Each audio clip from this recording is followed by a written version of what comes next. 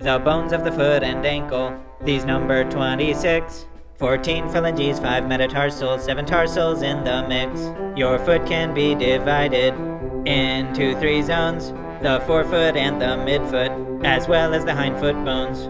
The forefoot is composed of the phalanges, your 5 toes, and the metatarsals are longer bones attached to those. Into 3 categories, your phalanges divide: distal, middle, proximal, based on where they reside.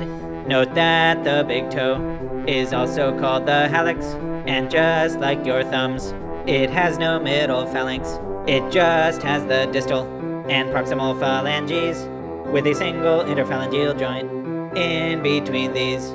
At the first metatarsophalangeal joint, the big toe is attached to the first metatarsal, beneath which there are bones detached, for this is the place where sesamoids are found, under the distal end. These bones are small and round.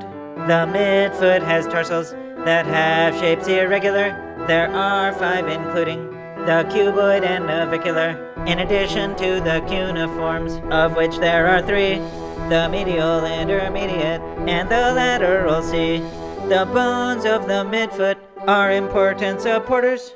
They form the foot's arch and act as shock absorbers, connected via muscles to the forefoot and the hindfoot, and the plantar fascia ligament, which will help it to stay put. The 2 tarsals in your hindfoot are the talus and calcaneus. The talus, or the ankle bone, is where your foot gets harnessed to your lower leg, to the tibia and fibula bone, while the calcaneus, or heel, is the largest bone.